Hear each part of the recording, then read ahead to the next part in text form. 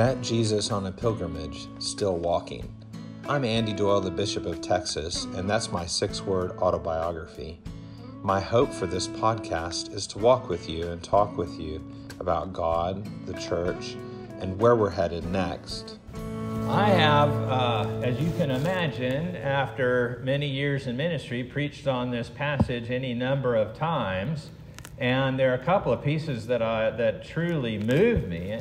The first is this clear sense that Jesus is out and about. He is going out to see people. He's going outside the city centers into the country to visit with people, and there he is doing miraculous work, which is really contrary to the time to say, no, it's actually out here in the world where miraculous things are happening. He's curing the sick, he's casting out demons, and restoring people to their life in community.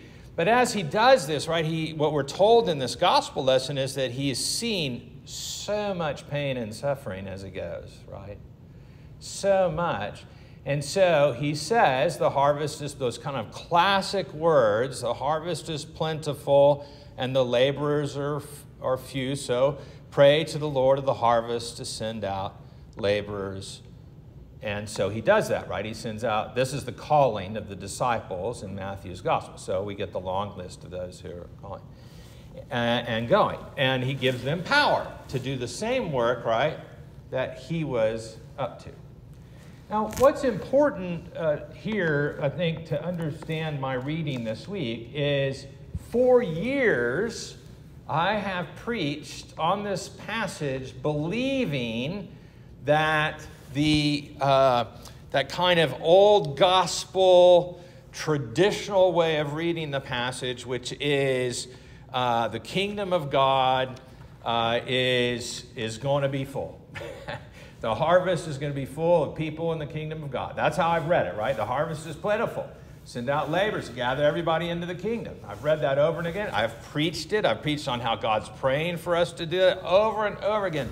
But this, I have no clue what happened other than I had kind of what I would suggest is a Holy Spirit moment this week. And I want to offer you what I heard when I read the gospel the first time on Monday. And that is that God looks out and sees the pain and suffering in the world, just like I told you. He's moved. We're told he's actually, the word is that he's moved in his stomach. That's how upset he is, right? You all know that feeling when you get so upset, your stomach gets upset. That's the word that's actually used to describe how Jesus approaches this. And what's interesting to me is that he then says the harvest is plentiful. But I thought, what if it's not the harvest of the kingdom of God he's talking about? What if it's the harvest of the world that we live in, and it's the pain and suffering he's talking about? That's who need laborers, you see. And I know we've all traveled the last few years together, and some of us have traveled longer than me in this world, and some of us have not in this room. But I find it very difficult for me to stand here and not say, the world dishes out some hard stuff. And the world disappoints quite often.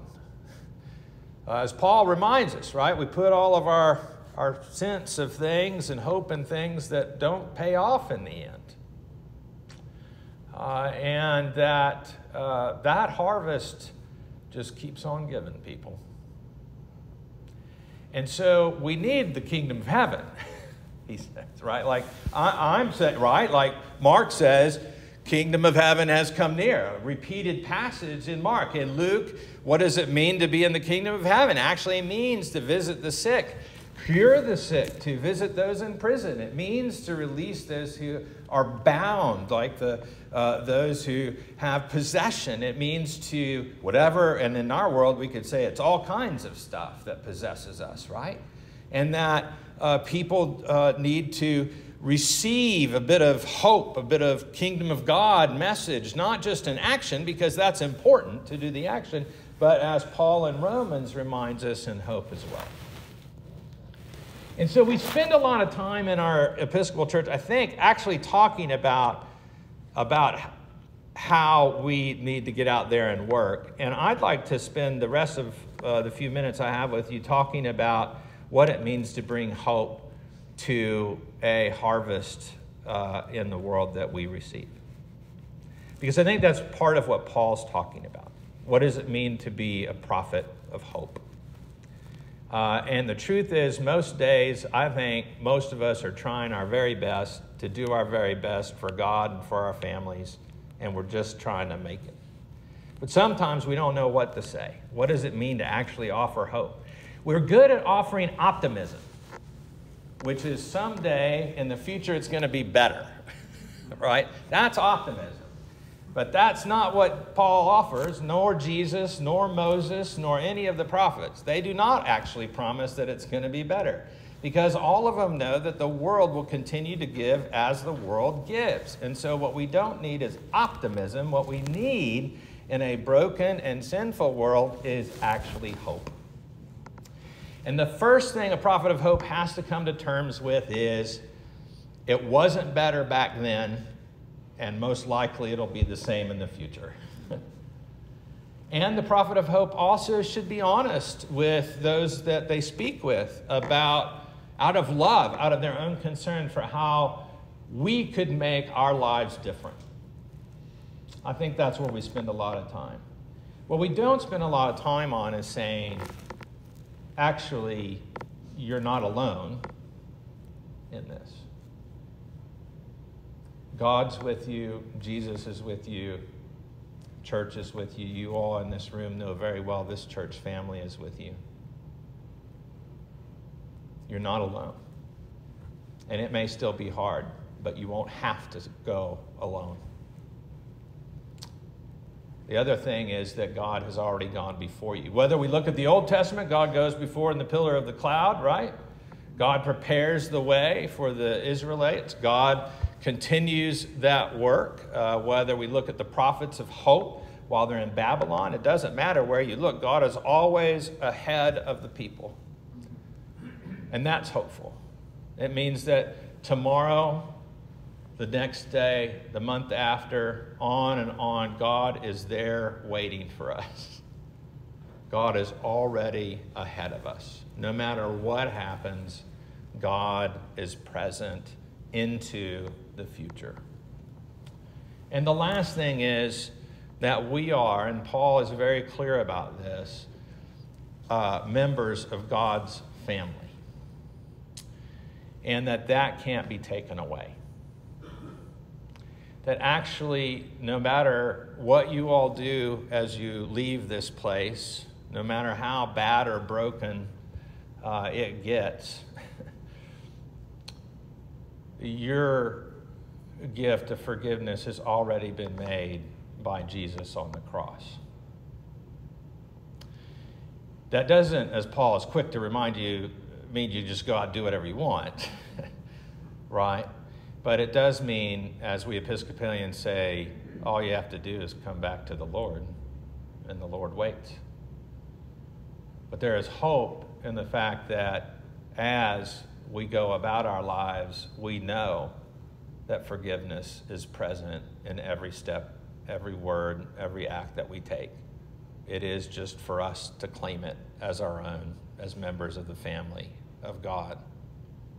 So as you go about the good work that you do this week, as you go about your life, perhaps as you bump into people, you might offer a bit of hope. And not just optimism, a bit of hope. That God loves the people you come into contact with, that God cares about the world in which we live. God knows how hard it is, having been here God's self, but also having traveled for eons with the people of Israel and Christians everywhere. I just think a little hope is what's needed. Because how can we look at the world today and not be moved in our gut and see that indeed the harvest of this world is plentiful, and we just need some new laborers with some hope to go into it. So pray today that the Lord of the harvest, that is the kingdom of God, will send laborers like ourselves to those places where it is most needed. In the name of the Father, and of the Son, and of the Holy Spirit. Amen. Thank you for listening. Join me in conversation on Twitter @TexasBishop, and spread the word about this podcast by leaving a review on iTunes. Thank you.